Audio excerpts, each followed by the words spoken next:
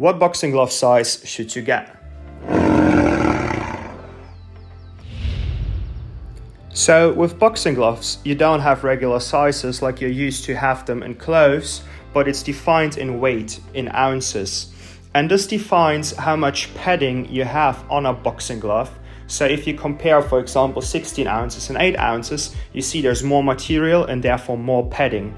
So you choose the boxing gloves by what you want to do with them.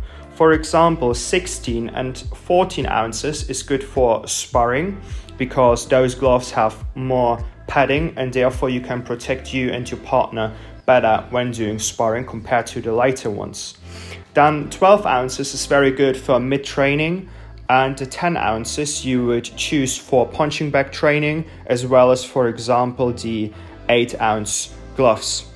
Next to what you want to do, it also matters a little bit how heavy and how tall you are, because if you are heavier, obviously you would like to choose like heavier gloves because you have more punching power, therefore you want to protect yourself and your partner more. Does your size of your hand matter for choosing the right boxing gloves? Well, all of the gloves are made so they fit everyone, but still you could see, of course, that a 16 ounces is bigger than the 8 ounces. So that means if you're, for example, a teenager or a woman or a man with very small hands, then we would rather recommend for you, especially when you train by yourself on mitts or whatever, to choose like the smaller sizes.